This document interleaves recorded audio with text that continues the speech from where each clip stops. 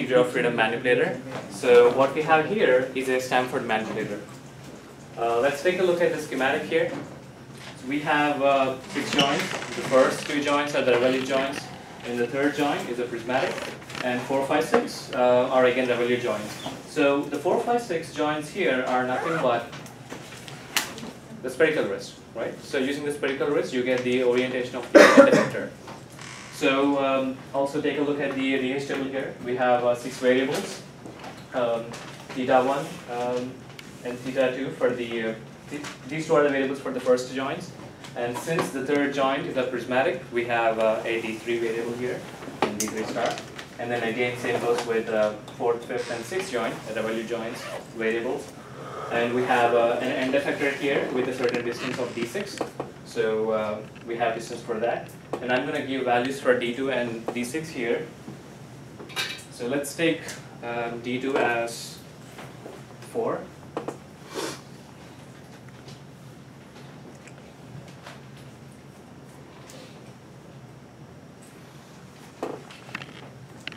D6 as 2. Okay. So let's try to do the same thing using the links and the serial link command. Okay. Try to do with me this time. Okay.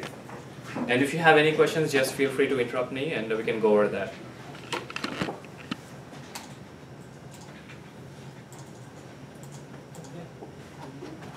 So I'm clearing everything. So for the link 1, can you give me the parameters here? So here again, just to remind you the sequence, it is theta d a alpha. So theta in the first link is a variable, so we don't have a value for it, so let's put a 0. So d is again 0 here, a is 0, alpha is negative 90. So it's negative pi by 2. And then the last variable for this link function will be either 0 or 1 based on revolute and prismatic. In this case, it's revolute, so I'm going to put 0 here. So that is our link 1. So same goes with link 2. The only difference is we have a value of 4 for D. So I'm going to put 4 here instead of 0. And then we have a positive 90 degrees. And then this is link 2. So we have 2 links now. And the third link, L3, so theta is 0. D is again 0 here because it's a prismatic joint. We are not going to pass any values. A is 0, alpha is 0. And what should I put for the last value here? Either 0 or 1, right? Because it's a prismatic joint. So we have L3. And now let's do it for L4. So theta is a variable. D4 and D5 is right? I'm sorry? D4 and D5. It should be alpha 4 and alpha 5, right? Minus 90, 90. That's right, I'm sorry. Thank you. So these 90s and 90s are here.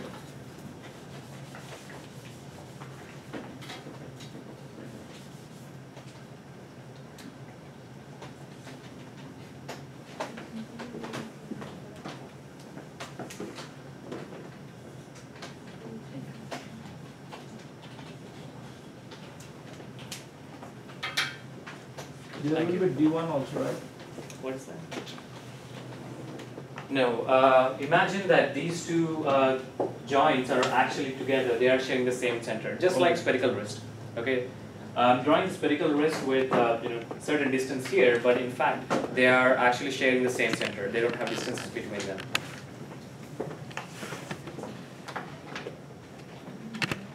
So link 4, theta d is 0 here. A is 0, alpha is negative pi by 2, and this is a revolute joint. And link 5, again, theta 0, D 0, A, alpha, revolute joint, and L6.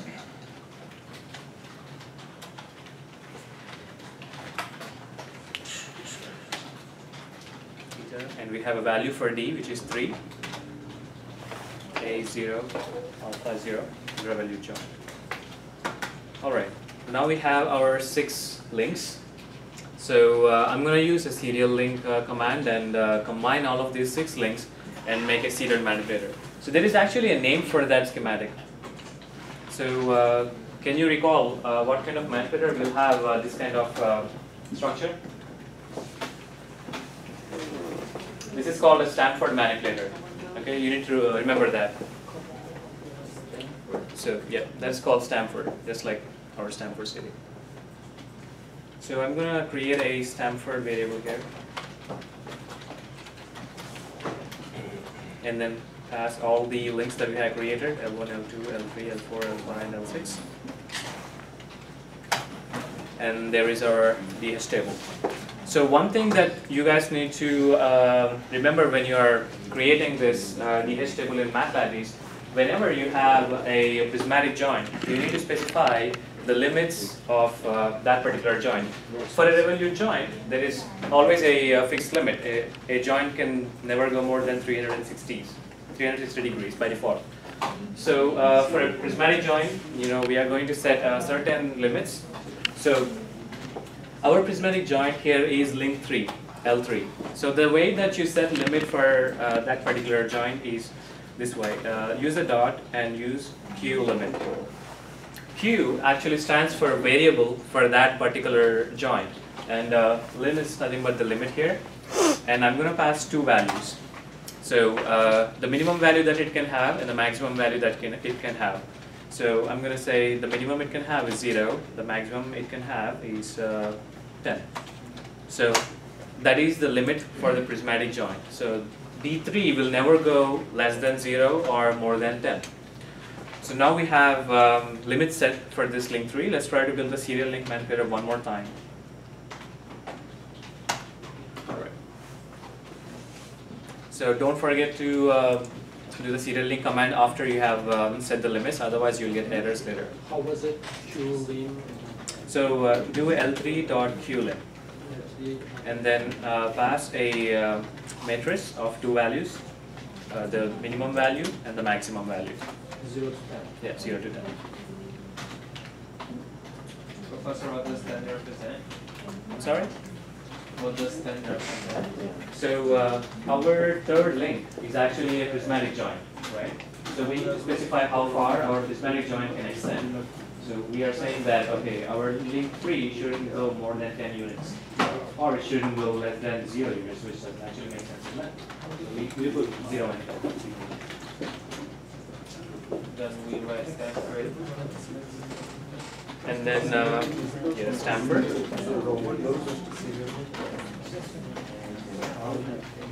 What is the command I go? The QLim command? Yeah.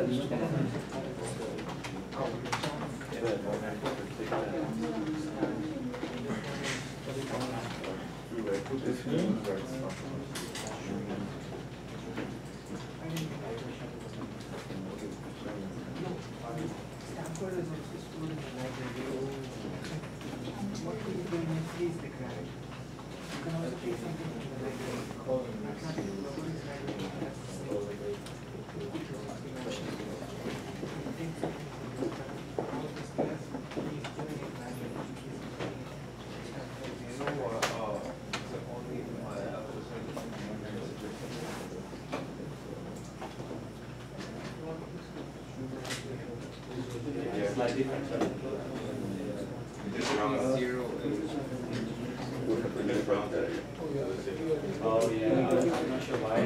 My computer actually shows 4 decimals and 0 decimals. There will be a slight difference in the end values. That's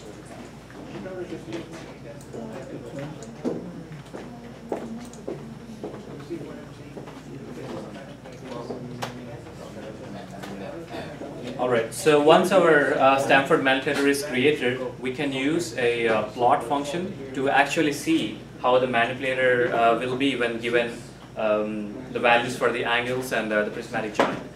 So use the plot function, PLOD plot, and then use the Stanford manipulator, and then pass the values for the variables that we have here. So when I say the values for the variables, we need to pass values for theta 1, 2, d3, theta 4, 5, and 6. So let's put any values. So for theta 1, I'm going to do pi by 2, which is that I will join, and pi by 3 for theta 2, and d3 we can have 6. That should fall under 0 to 10. That's the limit of the prismatic joint. And we have theta 4, can be pi by 4, pi by 4, pi by 3. I'm just giving some random angles and random prismatic joint lengths just to see how the manipulator will be. Workspace. So we need to also mention the workspace variable here. So the workspace is nothing but when you are actually creating a graph or when you are plotting a graph, just like how we have specified limits for our prismatic joint like 0 and 10, for the workspace we need to also specify that, okay, show this manipulator in a workspace of x-axis where it is negative 10 to 10, and y-axis should have again the length of negative 10 to 10. And we will see how your workspace actually will be created based on these values. So let's just put negative 10 and 10 for the x values, and for y-axis, and I'm going to just put the same, negative 10 and 10, and for the z-axis, negative 10 and 10. These values are nothing but the size of the plot that we are going to create. So if you are going to put negative 100 to 100, your graph will be so big and your manipulator will be so small. So that's why I'm just going to use these values for now. So if everything goes well, you should be seeing this. So notice that here we have the limits, negative 10 to 10 for the z-axis, negative 10 to 10 for y, the same with x-axis. That's what the workspace variable is.